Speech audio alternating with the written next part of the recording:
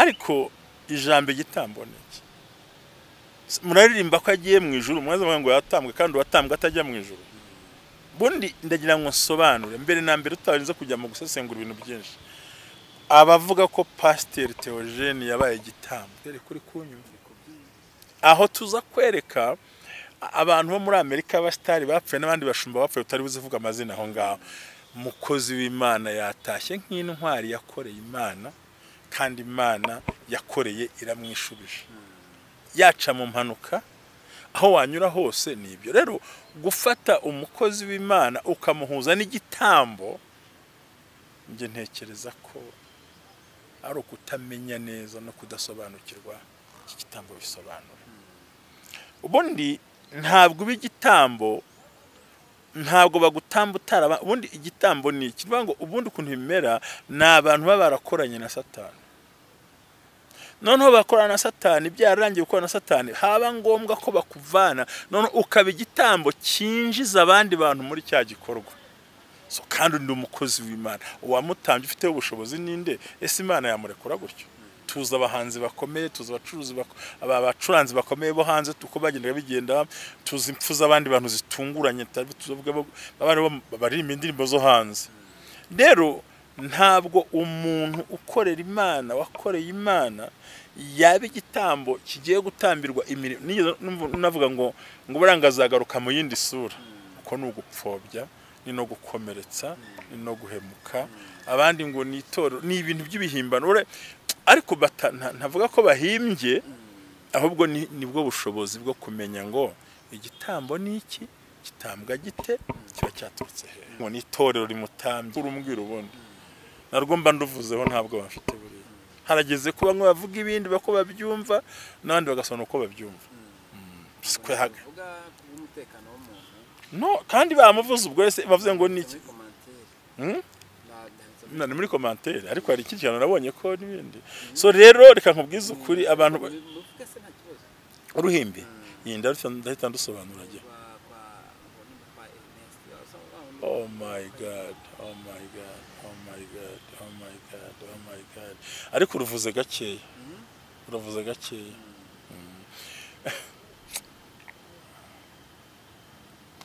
ese kuruvuze gakeya bamuvuge cyane nuko beriki no bano ni commentaire nyine nisomeye ni uruhimbi rwo kwa Ernest niba ni arya iri maybe yego bati busundi atanga ibitambate hagamije iki ibintu nk'ibyo kubera icyo abantu bavuga batyo kuri Arbe uriya mushumba Prophet Ernest ntabwo ari ibitambo uriya n'umukozi w'Imana ukorera Imana wuzuye imbaraga z'Imana ukoreshwa n'Imana uranyumva neza afite impano yo gutanga nta muntu adahereza abantu bose yarabahaye abantu bareka umwuka wo gusebanya nese abo yahaye imyenda abo yambitse abo yubashyuriye inzu bose kumwaretse icyo nzi cyo n'umushumba uri mu gihe cye ufite amavuta ye nanjye mpamagaye simusabye urumbi ko naraho zitwana nagiye njya no ku ruhimbi nese ibintu bahaye pasteur Theogene nta bandi babihawe ha pasteur Mutesi ntibahanyuze bakozi b'Imana bose ntibahanyuze bantamba bazibo ntibahanyuze none se benshi ntibahanyuze uriya mushumba no mushumba uri mu gihe cye uri mukoreshwa n'Imana ibyo mu gihe cye kandi ufite imbaraga ziri mu gihe cye gusa umenye neza ko ibintu turimo iyo umuntu afite amavuta ari hejuru abantu yatekereza mu yindi sense cyane nigeze mbaza umuntu umwe kuki abantu bazamutse nabirebye ari kuri ba Myone nabandi abantu kuki batangira kubavugaho amagambo nkayo ngayo nakita ko Jesoni avango batanze ibitambo kugira insengero zabo tube twazimenya tube twabamenya si bwabo kuti abantu bakunda kuvuga ayo magambo meze gutyo pastor yewe reka nkubwize ukuri ndi kuri Baraka ndi imbere y'Imana ishobora byose ndi imbere ya kamera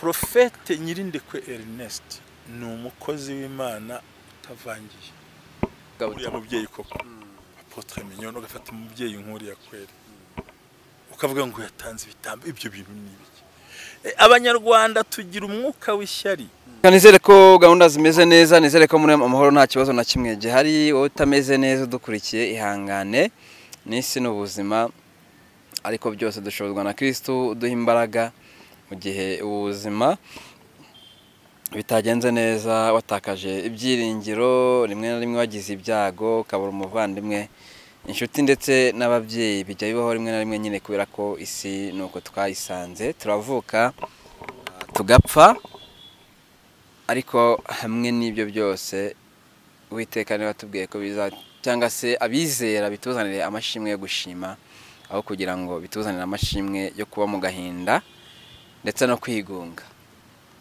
Pastor, muraho neza, murakomeye? Ndaho ndamahoro, ndakomeye, ndashima Imana cyane mu buryo bukomeye. Ndashima Imana ikomeje kuturinda.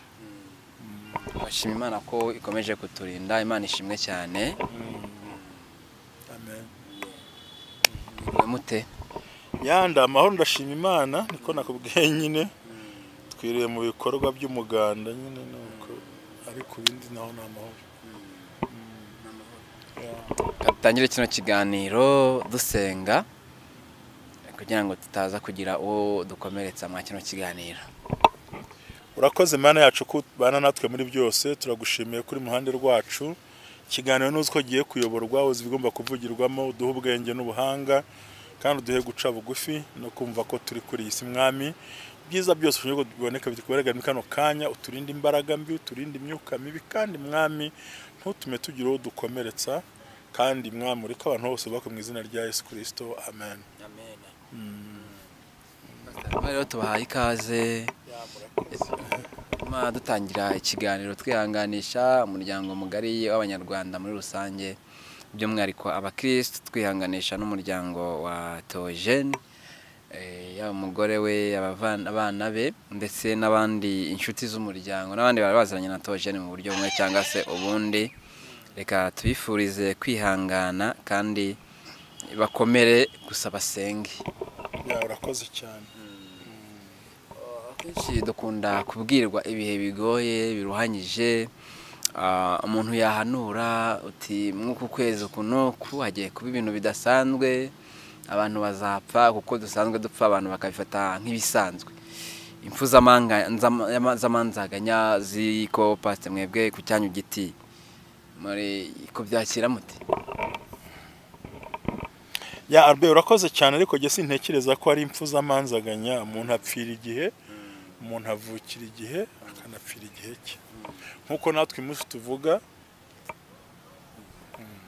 bigahinduka. Rero ntabwo nkunze kubyita ngo ni amanzaganya, kuko burya urupfu ni ibintu bitatu: ni ikizakwica, aho uzagwa, n'igihe cyo gupfa. Iyo bihuye rwose umuntu aratambuka.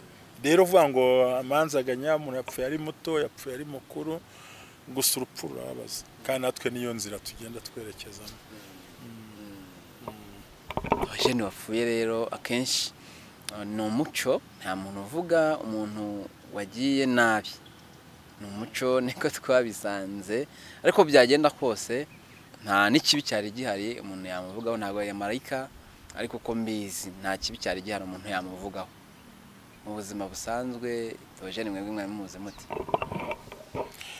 Njyewe turaziranye kuva kera, ndamuzi ari umuvugabutumwa, ndamuzi ari pasiteri, ndamuzi muri gahunda zose.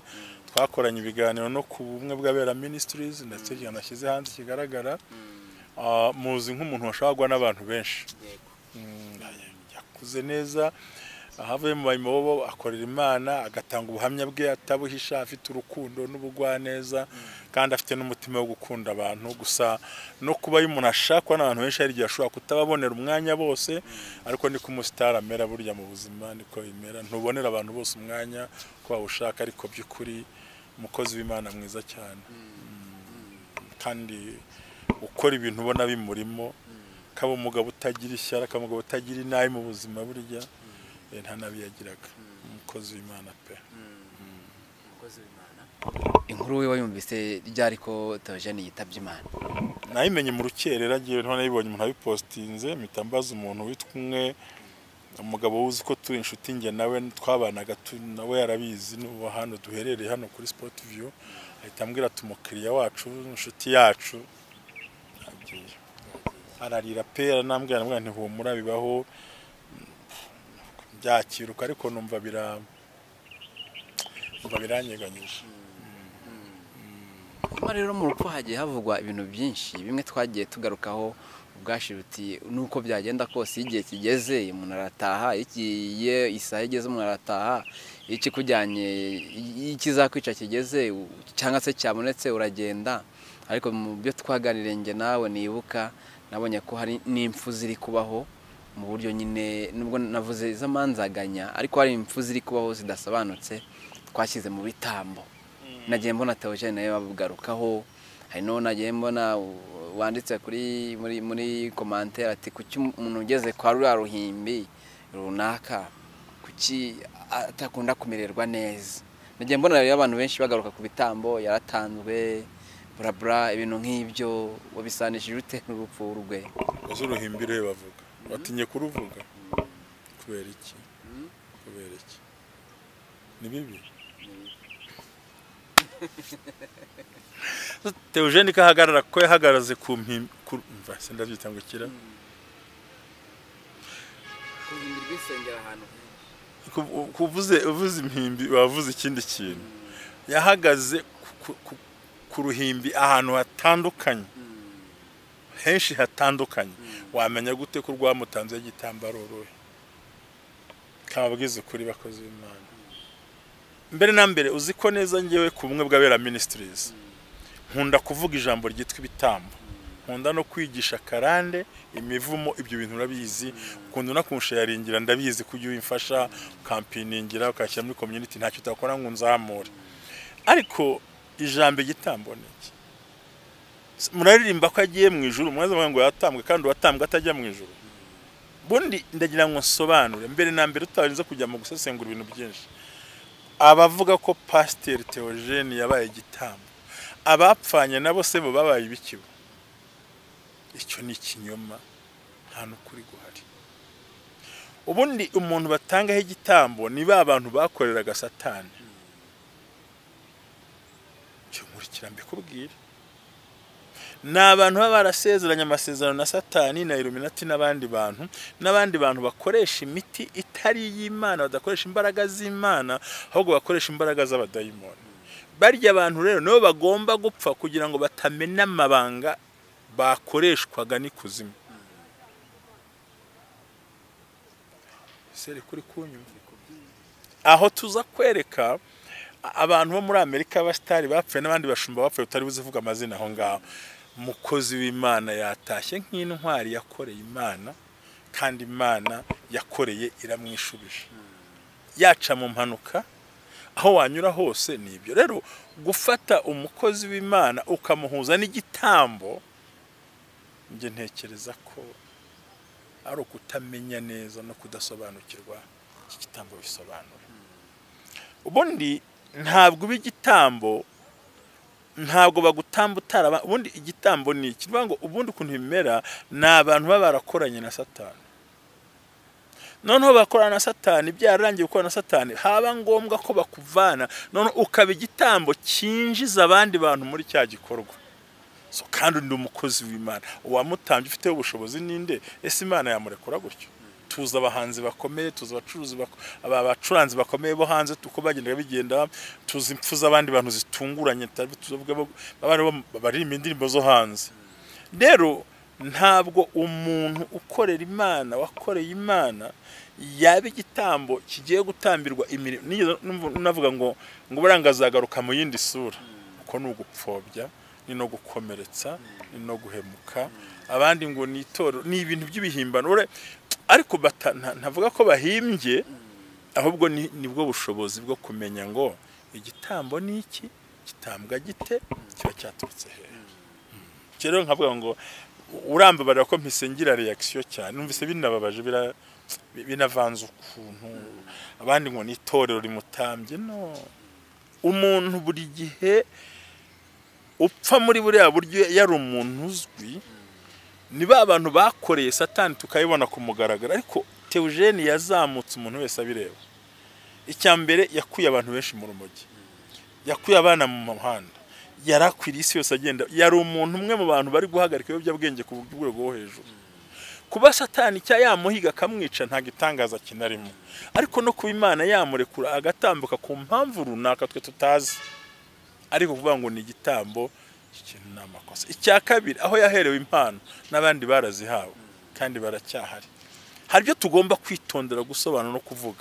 Ni umukozi w'Imana wakoreye Imana, Imana yarabivuze yongera irabivuga, si rimwe si kabiri ko agomba gutaha yatashye. Rero by'ukuri gufata umushumba mukozi w'Imana kereka niba hari utubwira ko haramonye ibikorwa bya Satani, kuko hari abantu babona ibikorwa satanike bashobora gukoresha ibimenyetso. Hari abagira za ntoki zabo, ntabwo nazikora aha ngaho urabyumva. Hari abakoresha ibindi bimenyetso runaka, ibyo bimenyetso babimubonyeho. Urwo rusengero rutamba ibitambo mu Rwanda ni uruhe? Kuri mubwire muvandimwe kuri Baraka TV, abantu bumva bashaka gusobanukirwa igitambo bicare. N'ubundi yiza kuba ari nka debate y'abantu benshi, umuntu agatanga proof y'ikintu, atari ngo bavuze ngo bambwiye ngo numvise. No, duhe muri Bibiliya batamba guta abantu. Umuntu ugiye gutanga bameze gute? Ese umuntu batamba ubundi abonemera ashobora gutamba ni umuntu ufiteho ubushobozi. Ba abantu bakoreye Satani barangiza ahubwo ntibabitabwo bagenda bagakora iki? Bagatamba abana babo cyangwa barya abana barera. Ariko uvuga ngo uko yakoze impanuka, uko yaguye Uganda, uko byagenze kuri yareka kindi ngo kubera ko ngo yahagaze ku ruhimbi, ngo urwo ruhimbi Yesu ko watinye no kurumbwira ubundi narwo mba nduvuzeho ntabwo bafite buri. Harageze kuba ngo bavuga ibindi bako babyumva n'abandi bagasona uko babyumva. Sikwe haga no, kandi bamuvuze ubwo wese bavuze ngo niki nani muri commentaire, ariko hari iki cyane nabonye ko n'ibindi. So rero reka nkubwize ukuri abantu ruhimbi yinda ndahita ndusobanura je. Oh my God, oh my God, oh my God, oh my God, oh my God. Ariko uruvuze gakeya, uruvuze gakeya.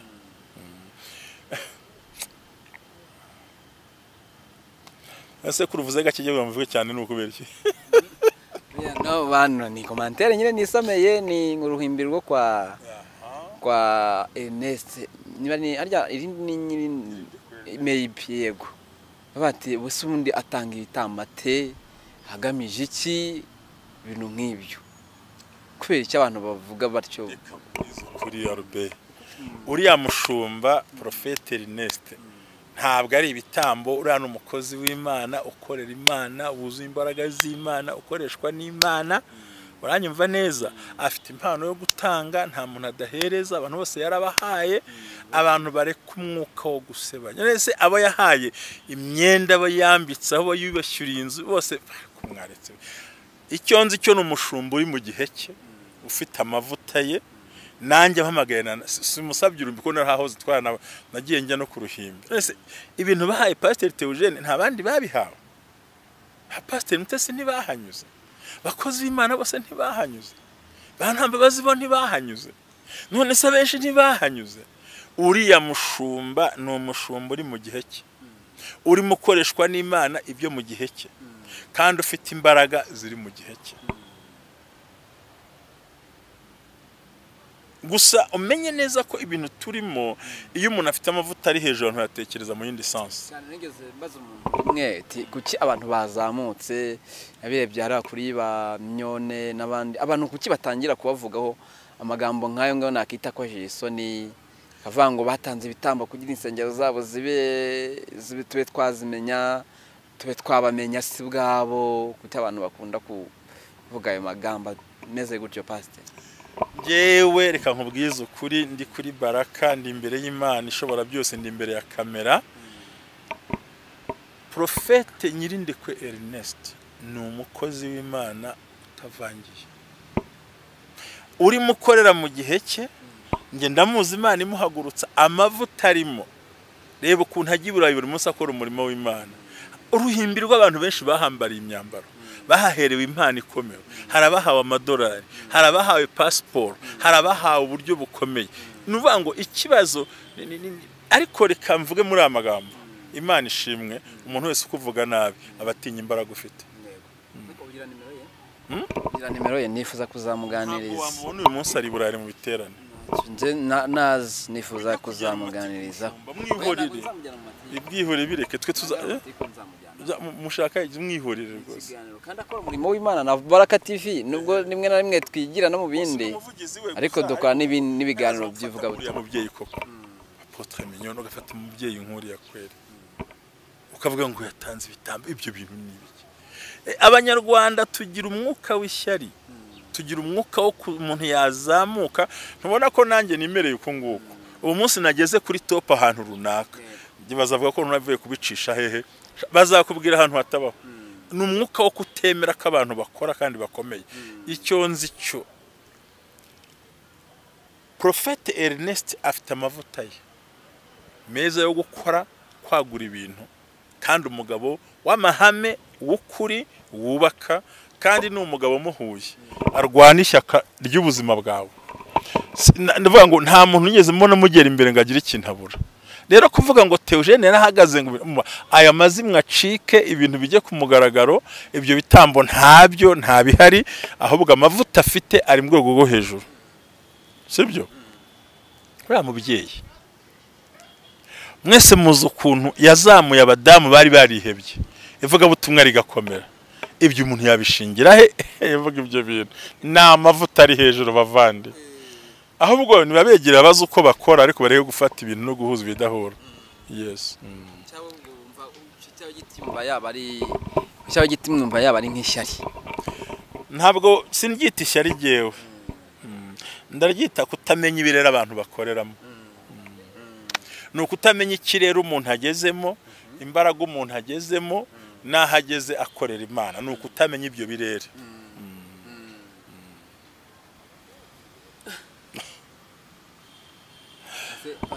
Ntiyatanze umukozi w'Imana kwera akabwiza ukuri hari ibintu abantu duhuza.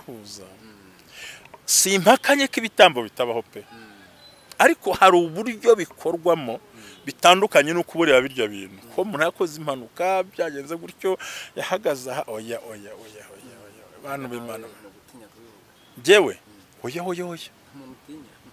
Ngira ibyo ushaka mbikubwira. Ngira ushaka nkikubwira. Nagira ngo gifite ubwoba. Bisobanura se? Oya. Kagate kikangira kare oya.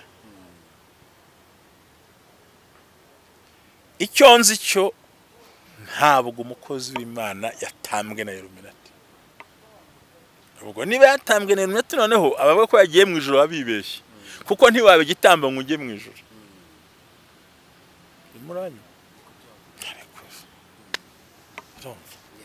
Kuko kereka niba hari uwatwereka utumenyetso tumwe twerekana yuko yakoreraga Satani. Aho tubanze tuhemeramo. Hari ubunyereke se ko yakoreraga Satani. Handi bati Imana igusezeranya ibintu disi waba utangiye gusarura urusoromaho ngwino mwana wanjye. Pastor yisira turuhije. Ariko buriya ibyo yagomba gukora yabikoze nibyo agomba kurya muri byo yabiriye bisigaye byagumanya abana be. Urumva? Yenda nkuko nabaye impfubyi ntarerwe nawe niko asize impfubyi. Ariko wewe ntizasize ntizajya mu muhanda kuko hari icyo asize akoze. Burya twe tugira amarangamutima yacu n'ibiki byose n'ibindi birebera ariko isaha igeze iragira ariko bantu b'Imana bantu twe kubabaza umuryango hatagira umwana uzavuka umwana we mutakumva ngo se yabaye igitambo. Nta bintu ntabwo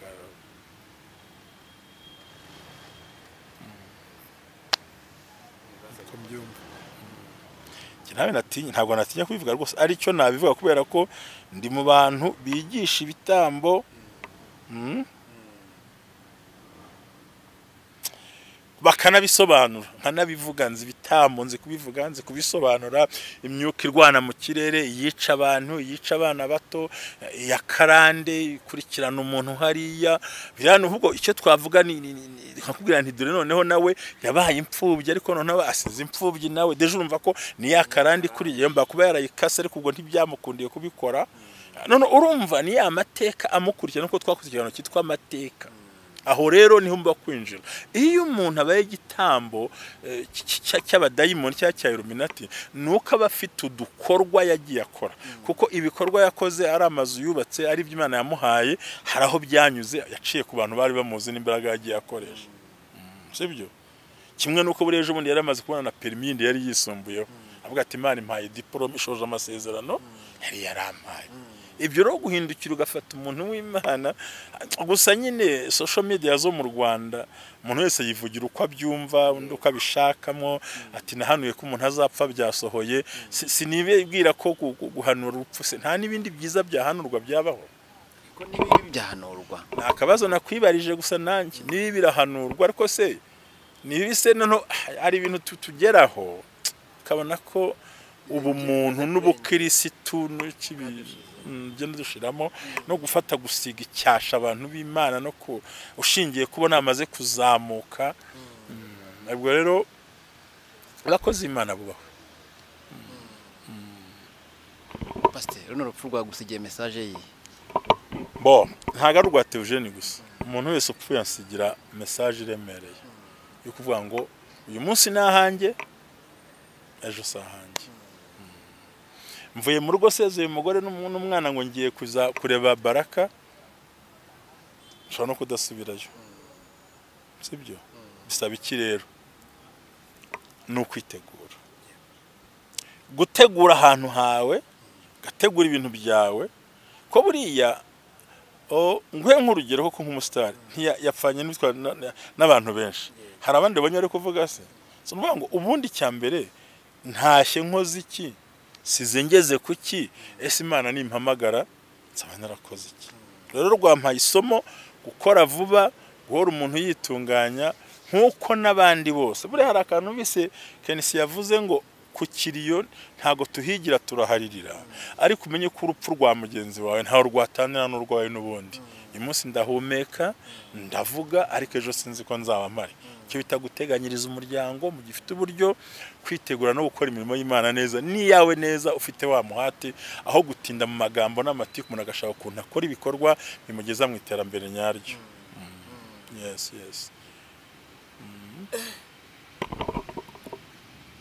Yari umugabo w'abana 4,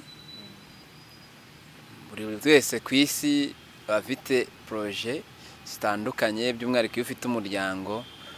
Uratekereza nyine uriya mudamu wa Theo, cyangwa se uriya mufasha wa theogene, message ihari yo kumuha ku cyawe giti ni nk'iyi, wamukomeza ute? Pardon? Nakaru kari kantwaye. Akarugari karwaye muri telefone kaga comment ni byinshi umuntu abapanga mu buzima bwe bwa buri munsi. Noneho by'umwihariko wonye abana bapangira ejo, iri kumwe n'umudamu abyo mupangana, ko byagenda kose umutima w'umudamu wa theogene hari uko umerewe, ubu ngubu iki cyawufasha cyava muri wowe ni nk'iki pastor, ndetse n'undi wese udukurikiye? We ne bagusubiza uko amerewe, kuko buriya ni ryari umuntu ababare yabuzuwe, ni bya biganiro butakaje, ni bya bikorwa bihagaze mwari murimo, no kumubona aho wamurira gutahamubona, n'icyo yakoraga ntawe uzakigukorera. Kimwe nuko abana babuze dadi bateteshaga, ko niba hari ikintu theogene yakundaga ni umuryango we rwego rwo hejuru. Umva rero kuba bamubuze ntabwo biborohera, ariko bagomba no kubyakira, kuko kwisi niko bimera, kandi twese nta bitababaje.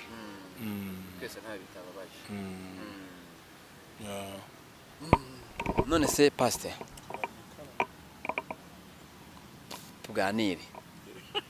Ambwiye uti igitambo ni umuntu uba waragiye cyangwa se warakoranye n'iriya myuka. Twebwe mu miryango yacu nta bitambo bibamo, kandi babasogokuru cyangwa se batarakoranye n'iriya myuka ya Illuminati, kuko mu Rwanda dufite ibyo twizera cyangwa dufite uko twizera.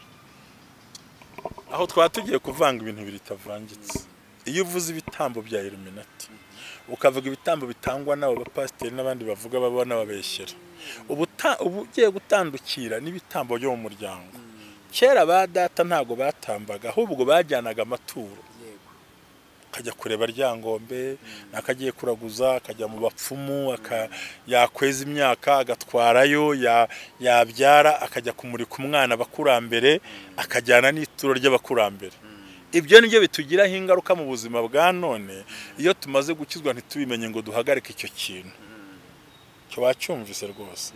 Icyo ntabwo ni amaturo bajyanaga bati tuzanye ituro mubyeyi ryakire umwana wampaye ingunda muzanye nk'uko uyu munsi umurokore wabyaye umwana iyo agiye mu ruse ajya gushima Imana ajyanye umwana wati ndamuzanye akazana n'ituro.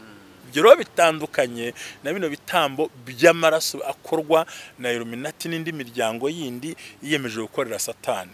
Kandi iyo ngiyo ntago ifata pasiteri cyo nemera umuntu usenga Imana kereka iyo afite akamenyetso cyangwa utundi dukorwa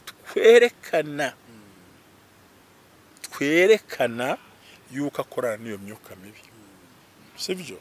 Gero twaba tugiye guhuza ibidahura ko ngiye nizera ko Imana igiye yamaye gusobanukirwa nukuvuga ngo tuganire ngo ibi bya karande tujyamo bya bitamba ababyeyi bacu bakoze guterekera kubandwa gusubiraho biriya bintu ni imbaraga nto cyane naho ibindi byo bifatiye ku bukungu bifatiye ku maraso y'abantu naho biriya byo byari bifatiye ku maturo ayafatika.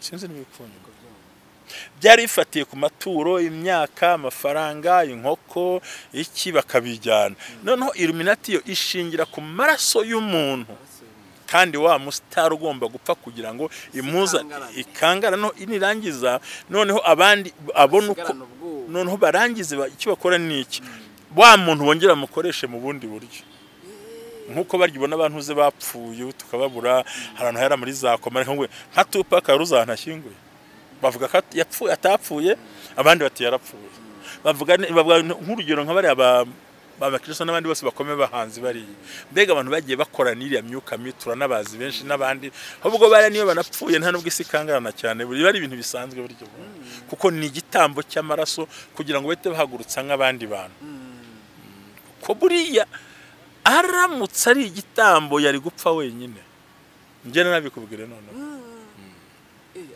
iyo aramuka ari igitambo yari gupfa wenyine nta wundi bari kumwe cyangwa kuko bari yasinibwira ko bari kumwe ari ibintu hari ukuntu abantu bahuza bino bintu by'imyuka bakabyitiranya ariko siko kuri yapfuye wenyine cyangwa se no mu muryango aho hafi aho rero ni ikinyoma rero uvuga ngo biri ziriya mbaraga z'Abayilluminati n'indi myuka n'ibitambo n'amaraso y'abantu bakuru cyangwa abana bato. Ariko ibi byacu by'abakinyarwanda guterekera kubandwa imihango yindi za karande zikurikirana bishingira ku maturo y'imyaka ay'inkoko ayiki byose kandi barangiza nyine nta muntu burimo. Cyaro bisobanukiwe. Yes. None se uwavuga ko ari igitambo abandi bapfuye bo nibiki bose batanzwe nande bo bakiriye impano he bo bahagaze ku ruhimbi rwe.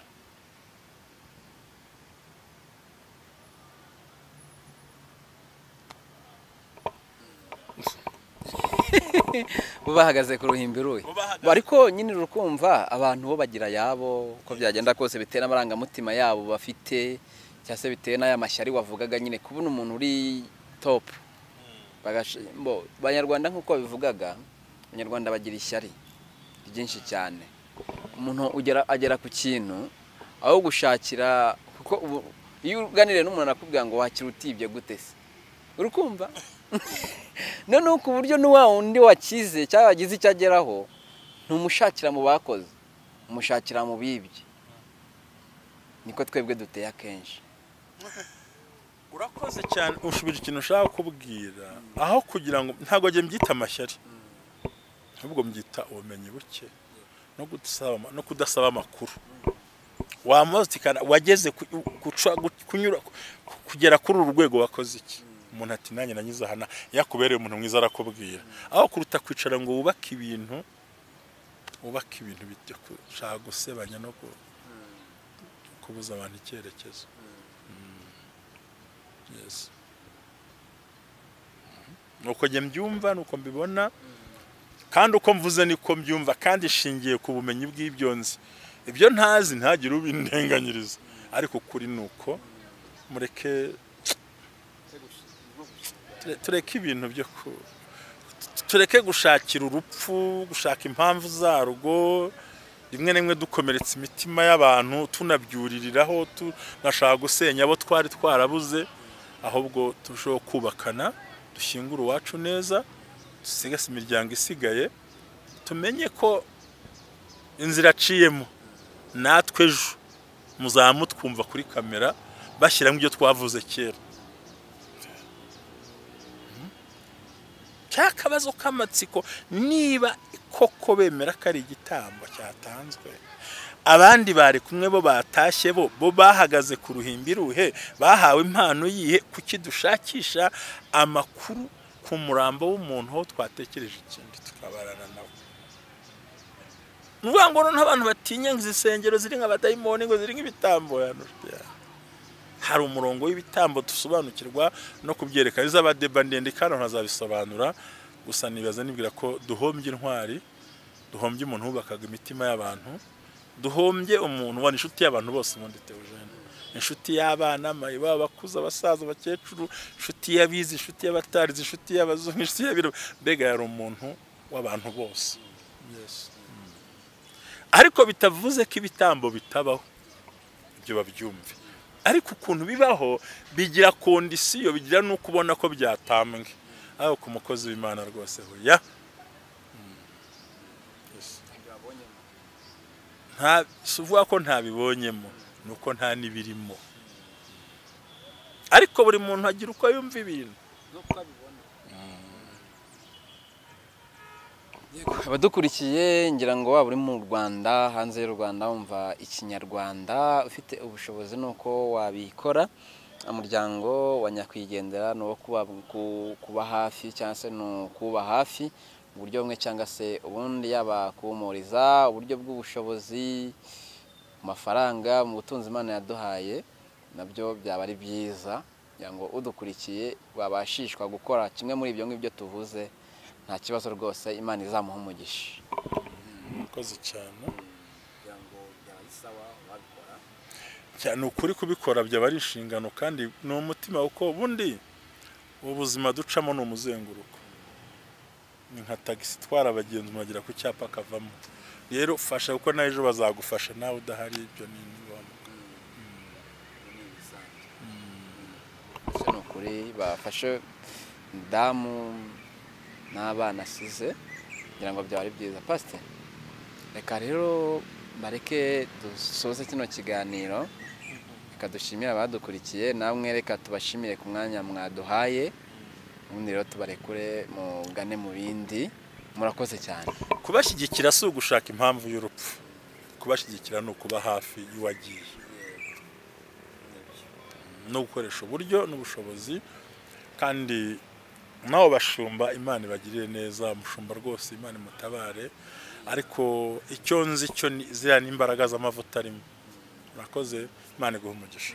Abo dukomerekeje batubabarire, abumvise tutavuze nk'ibyo bashaka nabo niko kuri kwa social media, kandi abo duhuje ibitekerezo Imana ibahe umugisha, abatabyumva bubahwe, abadukunda bubahwe, abatabishimye bubahwe, ababishimye bubahwe, byose ni neza. Gushyigikira madamu wa theogene ni ukudashakisha impamvu z'urupfu rwe, ahubwo tugashaka icyo twakora mu gusagasira ibyo yasize akoze no gufasha umuryango asize, kuruta kubakomeretsa tuvuga ibintu bidahuye ngo dushakishe impamvu. Imana ibahe umugisha. Imana umugisha. Numva twasoza ikiganiro n'ubundi dusenga. Turagushimiye Imana yacu kumvise gusenga, mushaka dukunda uri Imana yacu, gira neza. Dusengeye umuryango wa theogene asize, umuryango mugari, bari abana yareraga n'abandi bose mwami, kandi umushinga yatangije wo kurera abana mwami, reka nkubwire data, nzi neza kuzawukomeza kandi ukabagira neza mu muryango we n'abari abana n'ibikorwa bye byose mwami. Komeza ushyigikire umuryango, tugire neza twese, kandi utanga amahoro umugisha na Baraka TV, usudukire neza mwami Imana, bwa Yesu Kristo mwami wacu, amen.